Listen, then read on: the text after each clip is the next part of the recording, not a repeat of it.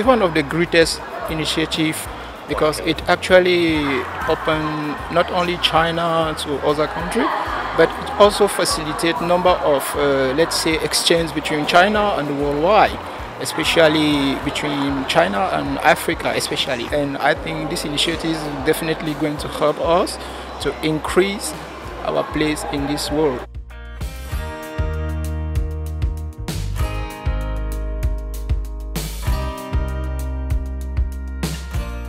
This initiative, what is very significant is in terms of infrastructure development in Kenya. We currently have a standard gauge railway from the port of Mombasa to the capital city that has made goods efficiently to move from the port to the inland, and also our goods from the inland to the port for purposes of export. We've also seen a lot in development in terms of telecommunication, other sectors such as healthcare and agriculture. So definitely Belt and Road Initiative is one of the key.